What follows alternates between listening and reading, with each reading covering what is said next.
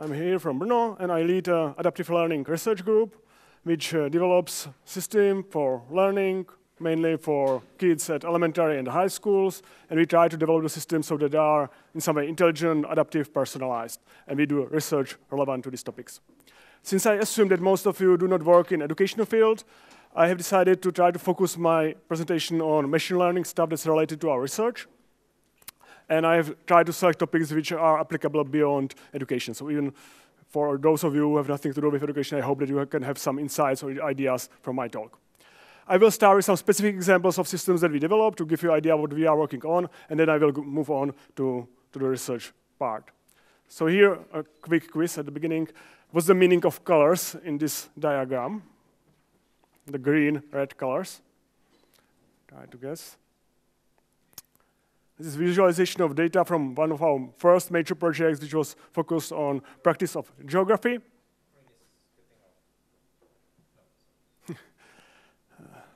And this is a visualization of collected data of difficulties of countries for our students, for Czech students. So the green countries are the ones which Czech students know well, and the red ones are the ones that they mostly do not know.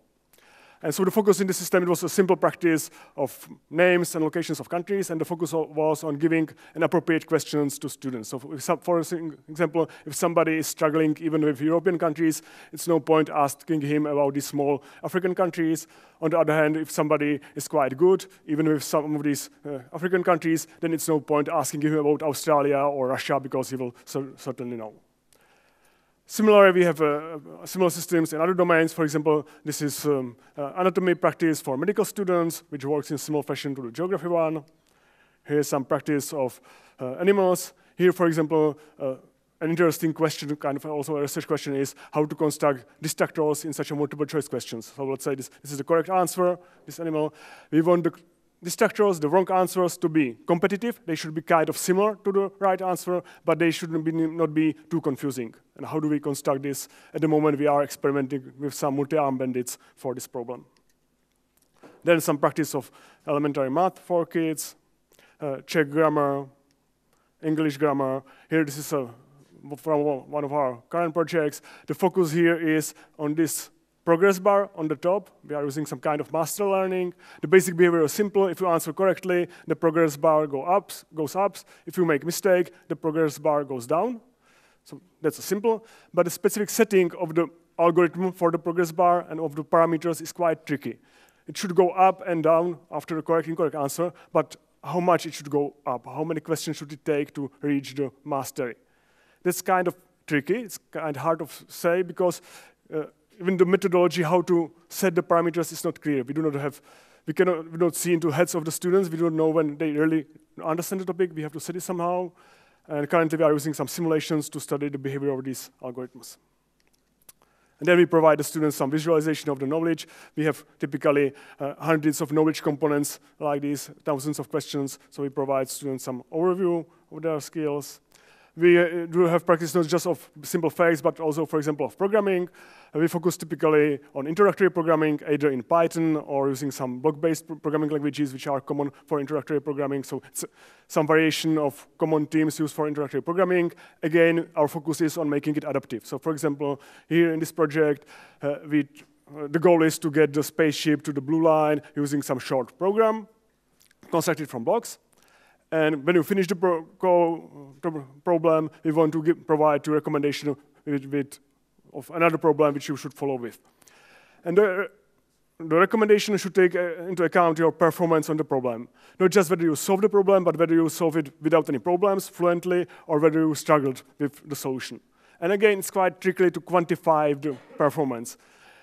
Let's say that we have your data, we observe your time, the number of blocks that you use, maybe that you made some mistake and then you corrected yourself, and now we need to quantify your performance. Was it nearly 100 correct, or was it poor? How should we do this? Which metric should we use? That are some of the questions that we study.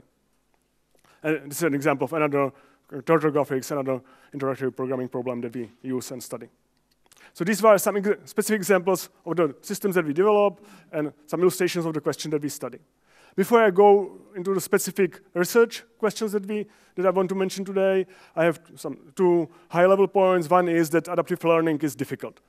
If you hear some claims, particularly in popular press, about some powerful AI techniques that bring personalized learning and that will remove teachers, this is mostly nonsense. The community is moving forward. We have some techniques that work sometimes, but we are far from some general adaptive learning applicable in many domains. There are many reasons for this. Personalization in general is difficult. Even personalized settings like sales recommendations are difficult to do correctly. Learning specifically is more difficult than, for example, personalizing sales, because learning is a long-term process which is really hard to measure. Then we have these different types of knowledge. It's something else, practicing facts and practicing problem solving like programming. You need different types of techniques, different types of recommendations, and so on. And another practical obstacle is integration with current educational practice. Even if you have a good product, it's often difficult to have it used within schools. Another high-level point that I want to make is about the role of machine learning, of analysis of data in the development.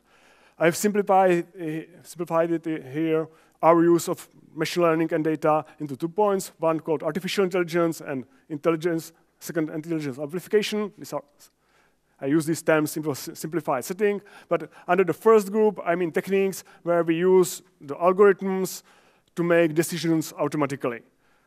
Algorithms take data and make some decisions like the choice of questions, whether we will ask the student about Germany or Poland, some recommendations, whether we will recommend the student to solve fractions or simple addition, or the mastery criteria, the progress bar. Techniques where the algorithms automatically make decisions based on the data.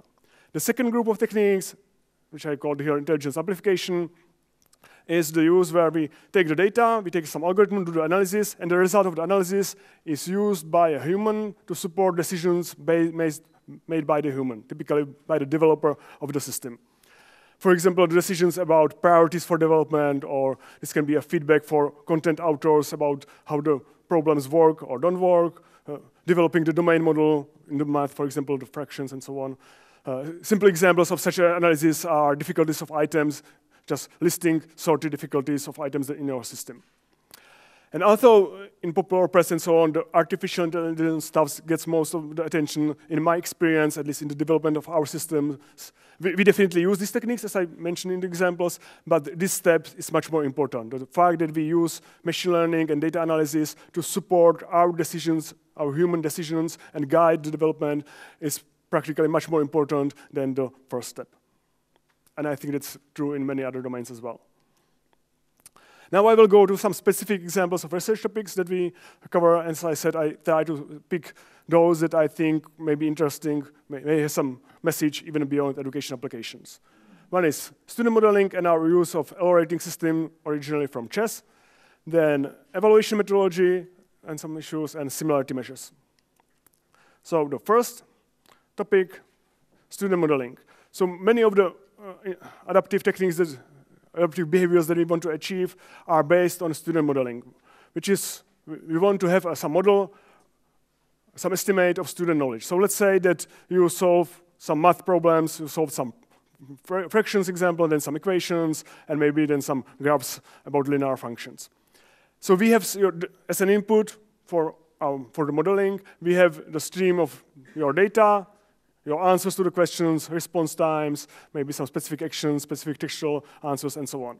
And based on this data, we want to estimate your knowledge. We want to estimate your knowledge of fractions and maybe even of some other aspects of math that you didn't directly solve. And for the modeling, we use not just your data, but also the data about other student performance. So we, for example, know that some question is really difficult, and if you answer it correctly, then that's probably an indication of your high knowledge. So this is our input stream. We want to model somehow your knowledge, and as an output of the model, we typically have the predictions of future performance. So based on the estimated of your knowledge, the model predicts that if we give you this equation with fractions, there's a 40% chance that you will be able to solve it. Once we have this kind of model, we can use it in many applications for adaptive behavior, like the choice of question, recommendations. We can use it to give you some feedback, to visualize the progress, even to provide some personalized hints or explanations, and so on, based on the estimate of your knowledge. And in the community, there are many, this is a well-studied topic because it's very important for the domain. So there are some Bayesian techniques, even some neural networks are starting to be used for this problem. But in my practice, one approach which is very simple and yet often reasonably powerful is the L rating system, which is originally from completely different domain, from chess. I guess many of you have heard about it, or at least the fact that chess players have some rating called L rating, which kind of quantifies their strength. And the basic system is quite old, and I will not go through the details of the math, but the basic system is quite simple, just 2 or 3 equations which can be implemented in few lines of code. And the basic idea of the rating system is that when we have a match of 2 players, 2 chess players, one strong, one weak, let's say, the update of their L rating is proportional to how surprising the result was. So if I have a strong player and a weak player, and the strong player wins, that's not a surprising result, and the update of L rating is only small. If the weak player wins, then it's a surprising result, and the update is higher. If we have 2 players which are of the similar strength, then again, the result is more informative, and the update is higher. So that's the basic L rating system, which has many extensions, which are like more clever than the basic version, but even the basic one is quite powerful. How is it relevant to our systems? We do not have any players, we have just students answering questions, but we can easily reinterpret this as a match. If we have a student answering a question, if we can interpret this as a match between the student and the question. If the students answer correctly, that's a win for the student. If the student answers incorrectly, it's a win for the question. And this model has many interesting connections to current machine learning topics like logistic regression, collaborative filtering in recommender systems, and so on. And also, it's currently used in different variations, not just for chess, but for many other sports. And I think it can be applied in many other domains, not just, for example, education systems. I can imagine, for example, using the L rating system in Linux for rating expertise of users and difficulty of different Linux commands or options of specific commands, so that you can recommend to the user an appropriate command that he may be not aware of, but which will be suitable for his current expertise in Linux. Another area that we focus on a lot is methodology. Methodology of evaluating machine learning techniques, specifically in our case, student models, but the questions that we study are relevant to many other topics. Things like, if you want to evaluate some stuff, you need to decide how will you measure the quality of models or machine learning techniques in general, how will you set your evaluation methodology, typically training, testing set, data division, and how to deal with some biases in data. As a specific example, one common topic that's relevant to most of machine learning stuff is that once you build something that's able to predict something, you want to evaluate the quality. So let's say that we have something like this. We are predicting binary events. In our case, it's correct, incorrect answers, but it can be also something like, is there a cat in the image? Yes, no. Will it rain tomorrow? Yes, no. So let's say that we are predicting these binary events, and we have a model. Now we do not care what the model is, but it just predicts the probability. So here the model says it's a 70% chance that it will rain. No, it didn't. Here it says it's a 30% chance, and it did. Now 90% chance, and it did, and so on. So let's say that we have this data on the performance of the model. These are the predictions, and these are the observations. And we want to measure the quality of the predictions. Particularly, we often want to compare more models. So for each of the models, we have this list of predictions, and we want to say which one is better, because we want to use it in production, let's say. So how do we quantify the performance? We want to quantify it by a single number. So intuitively, we want somehow take into account the distance between the predictions and the actual observations, but this can be done in many different ways. There are many different metrics for quantifying the performance. Like the most naive one would be the mean absolute error, where you just take the distance between the predictions and the observation, and you compute a mean value, which actually in this setting is a wrong way to do it. It has some clear disadvantages, and you should never do this in this case of binary events.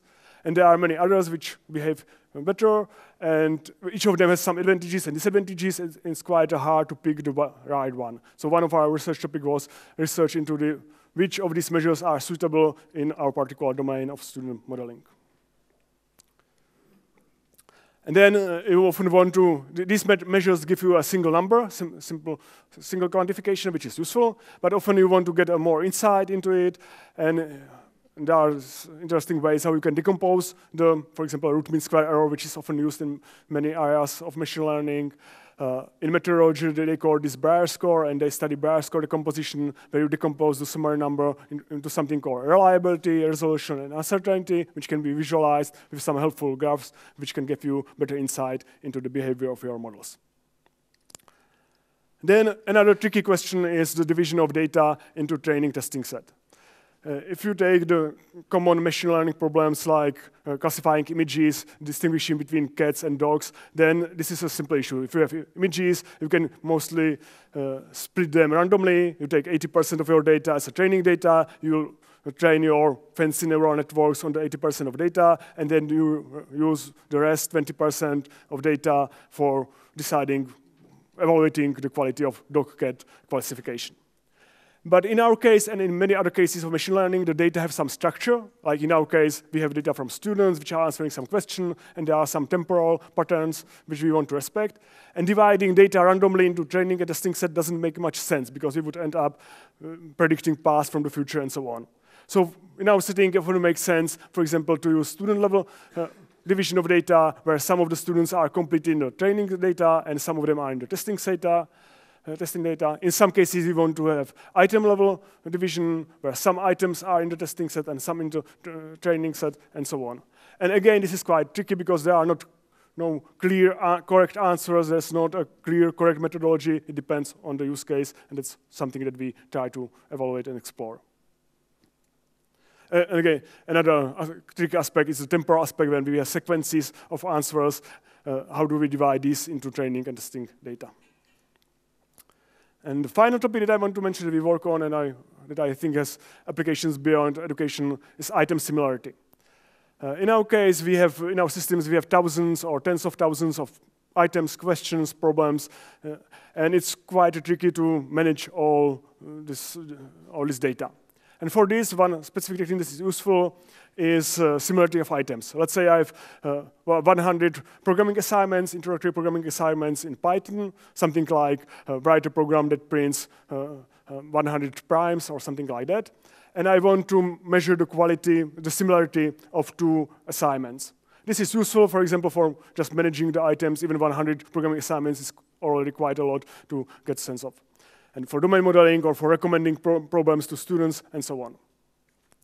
As a specific example, here I have an illustration, a bit small, sorry, of item similarity of English vocabulary. So here I have some animals, months, and colors. And in all cases, I have projection into space based on similarity computed in 3 different ways. This one is based on syntax, just on the letters in the words. The second one is the use of some word embeddings computed by neural networks, which try to capture semantics of words, how the words are used in sentences. And the third one is based on performance data from our systems on the mistakes that students make. Each of them is slightly different. So for example, here we can see that when we take into account mistakes, June and July end up close together, because at least for Czech students, these are data from Czech students, mistaking June and July is a very common mistake. So these are the visualization based in different ways on the data. Again, the problem with studying item similarity is that we do not have any clear correct answer. We do not have any ground truth data about the similarity of English vocabulary. Which one of these is better, it's hard to say. But nevertheless, we can study it and we can compare different methods, and it's useful. Here's the overview of the general pipeline that we use for studying the item similarity. We have some input data. Let's take as an example the programming exercise. So if we have some programming exercise, we have the item statement, something like the natural language sentence, write a program which outputs all primes smaller than 1,000. Then we have possibly item solutions, for example, the sample Python program which solves the problem. And then we have the performance data about the performance of students. For example, how long did it take to solve the problem, whether they solved it correctly, and so on. Based on this input data, we use different machine learning techniques to compute the similarities. We compute some feature matrices, item similarity matrices. We use some projections like PCA and so on. And once we have the final similarities, we can use them in many different ways for visualization, which I showed you, for clustering, for recommendations, and so on. And as this diagram shows, there are many different decisions, different steps that we make. which data will we use, how will we process them, which of the, for example, similarity measures will we use, and so on. So what we have done is analysis of this pipeline, studying which of the steps, which of the decisions are important and which are not that much important. And again, I wanted to highlight these topics because similarity is relevant in many different fields today. It's used across a variety of fields. For example, in recommender systems, like when Amazon recommends you books or Netflix recommends you movies, this is often based on some notion of similarity, which is computed in different ways. In natural language processing today, the embeddings, word embeddings, are very popular and useful for many different tasks, and they also try to capture some sense of similarity between words. And as I said, we study a lot of programming exercises. So for example, in the domain of programming, plagiarism detection, detecting cheating by students is again based in some way of similarity of codes. So again, thinking about similarity, I think, can be useful in many domains. And it can be inspiring. For example, when I pick something closer to Linux, let's say Python packages, if you think about Python libraries, what does it mean that two Python libraries are similar? How could we measure the similarity of Python libraries? If we are able to measure the similarity of Python libraries, can this be useful for something? What can we do with such a similarity measure? So to summarize, here are the main points. I wanted to highlight that personalization of education is difficult. It's something that many people are working on today, but it's difficult and we have far way to go. L rating system, originally from chess, but applicable in many domains, simple, quite powerful. I definitely recommend to have a look at it. Measuring similarity, it's kind of unclear because it's not clear what does it really mean. We don't have a ground to do, but nevertheless, it's quite useful for many applications. And I also wanted to highlight that machine learning is full of methodological traps. Today, many people are seduced by availability of packages like TensorFlow, which allow you to seemingly easily implement powerful techniques, but then they end up evaluating it using some ad hoc metric without thinking whether it's a suitable metric or not, and this can lead to quite misleading and dangerous results. Okay, thank you for your attention, and I welcome any questions. Thank you.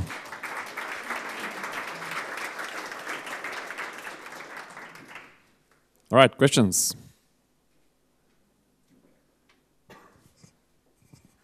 Hello. I would like to ask you, what software framework do you use for machine learning? We mostly work with Python and some of the common Python libraries. Mostly, in many cases, particularly I tend to implement the techniques on my own because it's usually sufficient to use relatively simple techniques, but to really understand what's going on. So for example, in the studies of different measures, what I have used basically are quite simple simulations to get inside into this, but it's important that I really have exact control about the computation because one specific issue that I studied was the averaging issue in computing of the root mean square error, whether we have metrics like this, the value is computed average across rows or columns or something like that. If you use frameworks, often these details are hidden to you. You do not have control over them, or often you are not aware that something like this that is happening. So I often prefer to implement the techniques on my own to really understand what's going on. But in other cases, we are of course using something like scikit-learn and such a common Python libraries. So we do not do everything on our own.